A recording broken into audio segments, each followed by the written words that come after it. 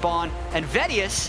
Where have you been all day? Welcome to Worlds. I've been waiting for this moment, Jack. Yeah. This is what I'm here for, and I'm ready to break down everything that's happened. I can't believe you put a suit on for this. Like, I was standing next to Ender all day, and he didn't have a suit on, and then you show up to the post-game, and you want to have a suit on. That's impressive. That's dedication. You're welcome. Shows maturity, really. How you dress is what you're trying to do. Want to touch on that last game. The Oppo player of the game goes to Humanoid for his LeBlanc performance. What do you guys think of that game? I thought that it was great to see from him during the regular season. He did have a fantastic performance. He was one of the best performing mid laners during the regular season, and he showcased that he could be one of the big carries for the team and an X factor that could be introduced into a Splice lineup that never really had that before. And I think that with his LeBlanc performance today, we got to see an element of that where he was 3 levels up against both enemy carries, and he really controlled the vast majority of the game. Yeah, and I think it also showed that Splice is really comfortable playing around these assassin picks, something that maybe I wasn't as confident in, because so many times he just went for the chunks. There was no follow-up. It's like, okay, if I get this, then we can just set up for an objective. We can take another Infernal Drake. We control the pace of the game. You know, I'll go for a chunk on mid lane. That means there's no bottom lane plays that can be made, because we can always have superior numbers down there, despite a teleport advantage coming through for the Isris Gaming lineup. So I just like the composure that Humanoid showed with his lead. Yeah, I think specifically if Splice is able to use more assassin picks like that, it actually bridges them to late game where Kaba is going to be so successful, which I think will be really useful for them throughout the group. But throughout the rest of the day, we saw the day start off with a big bang, basically. Clutch losing to UOL. But then we saw comebacks fly back when UOL then lost to Mammoth. I'm going to have to ask you why Mammoth's tri-code is MMM at some point. Instead, like, where's the third? What's the third M doing in there? But the rest of it, I asked you before, like, if you could describe this day in one word, what would the word be? My word would be nervous, to be honest, to start this day. Do you want to know why? Or normally you explain why after you give me the word. Okay, so the reason I say nervous is because I think there have been more uncharacteristic, unforced errors in this day of League of Legends, with the exception of Splice, than any international tournament I have personally ever seen. Well, fair enough. VODS? Mine was fun. I thought it was a lot of fun watching today. I had a lot of fun watching Clutch lose. I had a lot of fun watching the Nocturne mid, even if his build is terrible. I had a lot of fun. What should you build? Lethality. Okay. He should be played as an assassin if you're running him in the mid lane. There are some alternatives, but we'll talk about that later. But yeah, I actually just thought, like, I agree with you that there was like a lot of mistakes, but I also just felt that that made it a lot of fun to watch. And it also creates an interesting dynamic, especially when we look at Group A. Yeah, I mean, looking at the highlights here from the Mammoth versus UOL game, there were 3 moments where Mammoth like greatly overreached. And I think I said in the cast, like, I'm waiting for the 4th because that would be a tilter. And then luckily for them, the 4th one never happened.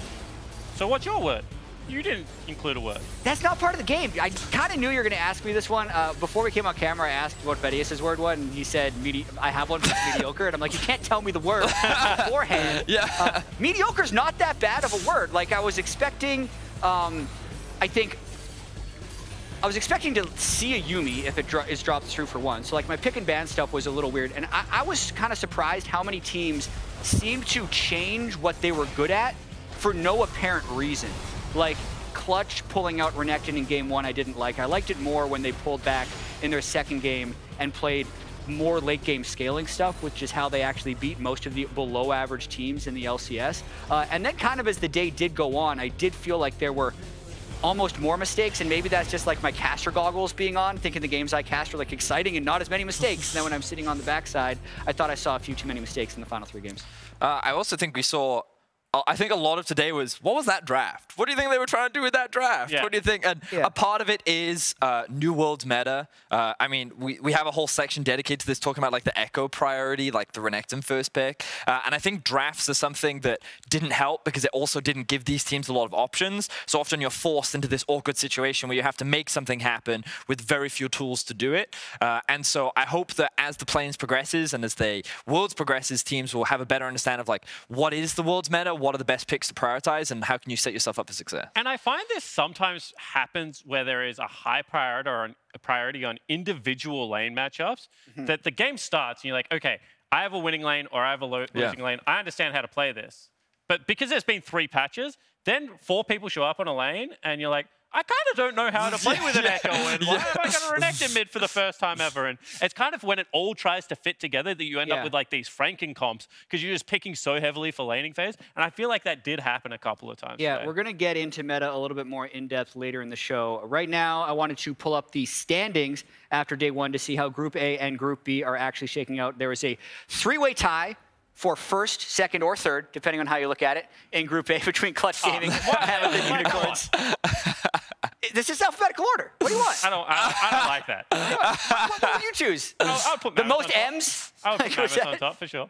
I think they were handily crushed by Clutch, would you not say? Oh, absolutely, but I would say they also had but I'd say UOL fairly handily UOL. crushed Clutch. I mean, what I think about this group is what we saw from Clutch at the beginning of the day was I believe hubris is a good word, where it felt like that they were just outright better than their opponents, and they could take a lot of liberties in how they approached the game. And Unicorns of Love came in prepared. I think that they drafted quite well for what Clutch threw at them, and I think that they were able to handle what seemed to be like a very high-pace, aggressive style that you expect from Clutch. But something you were telling me in the break room chat was like during the regular season, the reason why Clutch beat so many teams below them was because they didn't play this style. They actually played the slower style, which then worked much better against Mammoth. Yeah, and DeMonte actually mentioned that in the interview. He gives good interviews where I feel like sometimes he gives away a little bit too much information.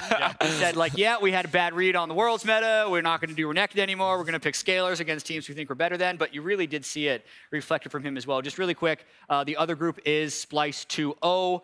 All the way down, Isurus 1-1, DFM 0-2. Because this group basically went to chalk with the Pool 1, Pool 2, and Pool 3 teams all beating each other in the correct order, I wanted to touch more on what happened in Group A and what that could possibly mean for the rest of the tournament. Because before the day, we were kind of trying to talk about whether or not the major region teams would just stomp through the groups like they usually do. The only major region team to ever not make it to group stage was actually HKA in 2017. They're back, baby. They're back. We're going to see them tomorrow. But more importantly, like, does this Clutch performance on day 1 with the loss to UOL and then kind of regrouping for Mammoth, does that make you more or less likely to think that all of the major region teams are going to get through? I think that So I think overall, League of Legends teams have just progressively gotten better year on year. And I do think that the playing teams are slowly getting better, even if we didn't see a lot today. But I also just think that in a lot of regions, they're particularly top heavy, which means that the third seeds aren't necessarily competing in the same way that you would expect. And like we think about Clutch, their regular season, they barely made it into playoffs. A lot of their games went to 5 games. Think of Splice, they got 0-3'd in their first round of playoffs. And like even though they look very good, like if we just think of NA and EU for the moment, because we haven't seen the other two yet, I think that they have not looked as confident as sometimes we've sent play-in teams. Like when Europe sent G2 and Fnatic in the past, a lot of people were optimistic and had faith in them because they looked more like the second seeds coming in rather than the third. Really quick though, Spawn, before you get in, last year with G2 and Cloud9, who ended up making deep runs in Worlds, the licorice treat happened that now is infamously memed because G2 lost a group stage game to Supermassive, and then Cloud9 went to all 5 games in their best of 5. And G2 actually was 3-1 against Infinity with a comeback in game 4. So like, I felt like last year it was close. But Spawn, what do you think? I was going to say, I was more interested in like how the games went as opposed to the outcoming results. And I think what it showed is that you have to play a positive, proactive style and your style versus these teams that should on paper be better than you. I think we saw UOL like have a really good read and then have a great kind of answer to that, and they took some risks through the jungle position, and Anasik was stealing away camps, and they gave him a big advantage. And then when Mammoth played against them, they ran like a negative lane versus Huni, and then they ran scaling, and they seeded all vision, and they waited for the clutch mistake to come, maybe expecting a higher tempo game plan. And that's not really how we've seen Mammoth kind of have a really successful last 4 weeks of the OPL. So I think it just speaks more volumes to like, play proactive League of Legends. Like this meta at the moment is all about, you know, getting in people's face, looking for your shot.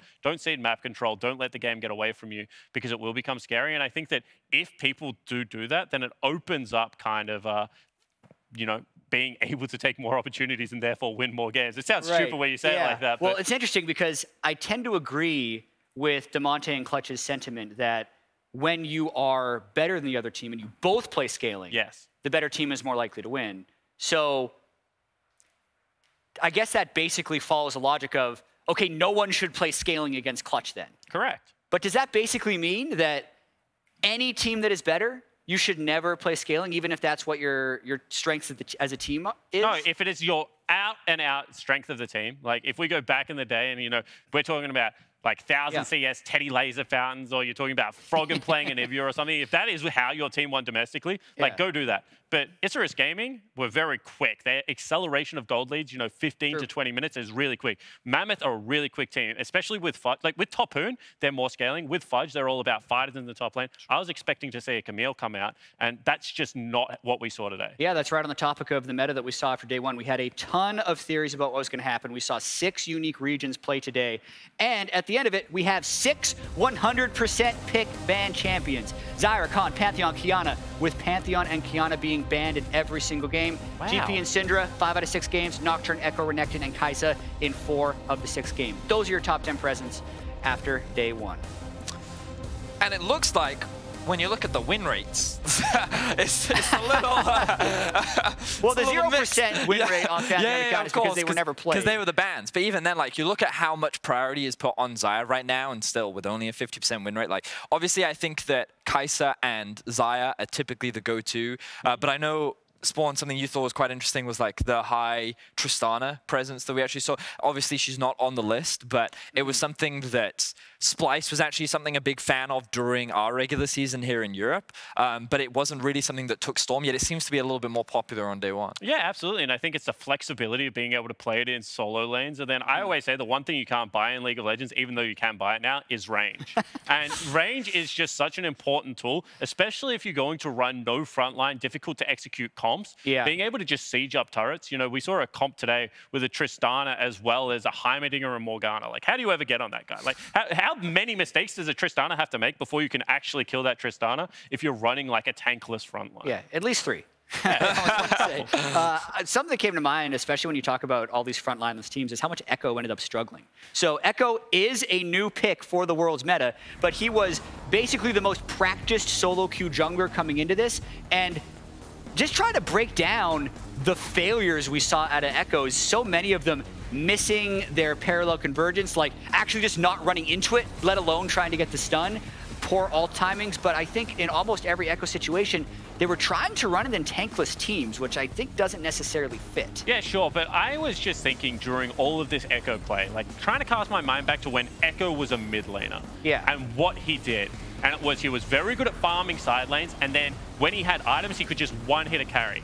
I don't ever see how Jungle Echo does either of those things in a competitive match. So then you have to start thinking, okay, is it the turret dives? Well, why are they just not playing Elise? Is it a team fight presence? Then why are you just not playing Gragas? There are so many better options for the roles. He kind of seems like a jack of all trade and absolutely master of none so far. Do you think after a day of Worlds, these teams are going to lower their Echo priority? Okay, that's a different question. It's a good question, right? Pro players are stubborn, so absolutely not. Yeah, they're going to keep playing. Do you think they should? Yeah, absolutely. Coming into Worlds, I think I was one of the casters backstage that was saying, I don't understand this pick. It doesn't farm quickly. I don't think it has good ganks. You have to bring the CC for Echo to be able to gank. Whenever that is a condition of a winning lane, like I'm just like, sure, why don't you just play any other jungler with it then? Like play Graves or Kindred if that's the condition of a lane. Like I don't actually understand the pick, and maybe I'll be proved wrong by a better team. I have a theory that in the scrim and solo queue meta, it has been taking over games, which is making them want to play it in pro. We've all seen scrims. They have like 100 the gold kills advantage is so faster, but at a slower game, it's looking, at least now, like it kind of sucks, right? Compared to I think if Echo is like the Sylas replacement, and that's what I think the equivalent should be, and I think that the expectation would be is while he can early gank, his whole responsibility should be more towards scaling. And one of my biggest values of Echo is how like he can soak a lot of damage in fights and then reset because you typically build AP. And so like that's how I see him, and that's why I think teams should play him, but that's not how I think teams are currently playing him. So right now, I just think that Echo is being utilized poorly rather than Echo is a bad champion. Okay. So you think, because Sylas was like, in my opinion, the best team fighting, like without being an initiator. AP jungler in the meta. So that's, you think the role that I think Echo can fill a similar role, I like it. I want to see it. Like, this is the thing. I love being proved wrong about things like this. And maybe it is the degree of difficulty and execution just hasn't been there yet. I think that in the Mammoth game, when it was played, and like a lot of those turret dives should have worked. You know, a better team would have killed Fudge at least 3 times in that game. So I do see where it can work, but we've just seen the burden of execution has been too high so far. All right, final pick we got to touch on. I mean, we've got to talk about the Nocturne. 4 games, once mid. Yeah, so I'm really happy that people are finally recognizing how strong he is. The buffs to his W were actually much more substantial than people give credit for, because the amount of raw stats the Nocturne has, making very powerful, especially in the early game. That's part of the reason why he can also work in the mid lane, but you have to build him properly. Now, admittedly, they're not losing games because they're building him wrong. They're losing games because they picked Nocturne into a comp that was terrible to pick Nocturne mid lane into. He is all about diving. He's about threatening the backline. He can be effective in side lanes and skirmishes and roaming as well. Yeah, they put my face on that. You love the champion so much. But Nocturne mid lane, I think, is something that we may very well see more throughout Worlds, just because I think the AP junglers with Elise, Gragas, and Echo are prevalent in the meta, and I think that we're still yet to see more mages in the bot lane. And with the likes of those, AD mid laners are coveted, so things like Yasuo, Kiana, and I think Nocturne can all fall under that pattern. So, I thought that it was a good matchup into Ryze today because Ryze wouldn't be able to shove him in. What other things do you think Nocturne mid can work into that are in the pro mid meta? Like, so, you obviously want it with mages bot lane and not against a bunch of anti-dive. So, I mean, the best matchups for Nocturne are ones where at 6 he can kill you. So things like Orianna can be quite good, Syndra can be quite good. Zoe is by far and away his best matchup. He also does well into melee matchups. Things like Yasuo and Kiana he can also play well into. That sounds like a lot of stuff. I mean, why is this not but just also, like the top I'm pick? a Nocturne one trick, so my perspective might be biased because I play him into everything. Maybe. But one of the big problems that he has is that unlike many other assassins, he doesn't have escape tools. So you need to have a jungler that's good at playing around him, which is why I don't like him paired with Echo, because Echo can't play, like, Echo cannot provide the pressure needed in order to allow Nocturne to do what he does, which is hard push in mid, look to roam, and basically like have kill pressure at 6. All right, just a hypothetical. I just want to throw out some other junglers that could work with him. What about Gragas? How does Gragas go with Nocturne? Super good, really good. What about Elise? How does Elise go with Nocturne? Also really good. All right, cool. I just want to make sure we're covering all the bases. Yeah. Can I offer you some unreliable CC? That doesn't quite work. We're going to see how the meta ends up shaking out tomorrow. That were just some thoughts here. Let's take a look at the schedule we have. We have 6 new teams from 6 new regions coming up tomorrow. Group C and D will take to the stage for the first time.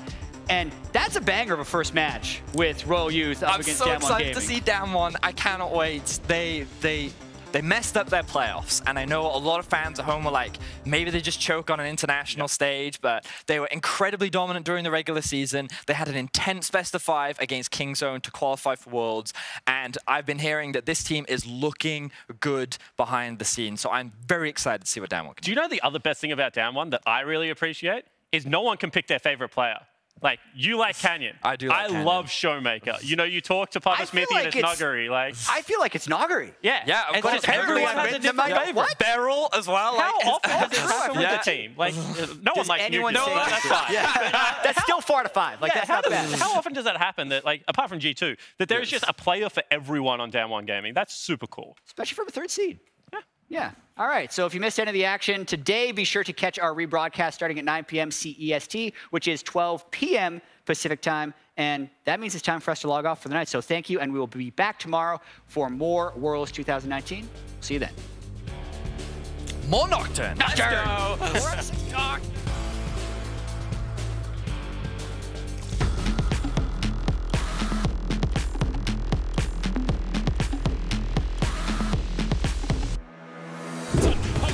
Try and get away, but Vulcan's already down. And look at the damage on the Connie's son. No match just deletes him. The rest of Clutch are falling in the pit. There's nowhere for Lira to go. It's a double for the Unicorns as they clean up Clutch in the river.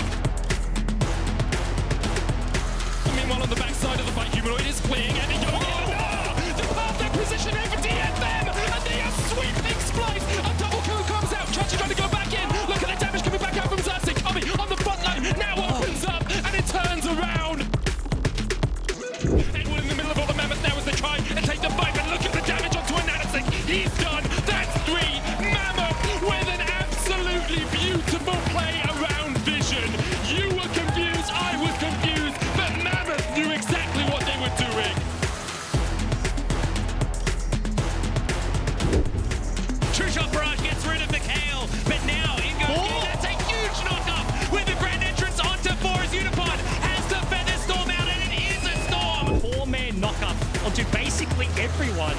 the resurrection comes through from his GA. And Rangelus finds the extra kills in the back end. This could be it. He's so big, so much lifesteal. They still want this fight. It's not going to be the Baron going over, but can they find a team fight is the question. What? The Baron down to one. That's stolen with a Void Seeker. Rooney, of course, looking for it. As he dives on, he's got another engage coming forward. That's a really great quickness to lock them all up. And King the first to die. That should mean the end of Mammoth. Cannon Barrage is in now as well, but it's not quite enough. Great knock up. That's going to grab Slow for the first kill. Immediately Saya follows up as Bizachachi gets a huge wallop onto two. We're Angulus. You can't killer instinct your way out of this one.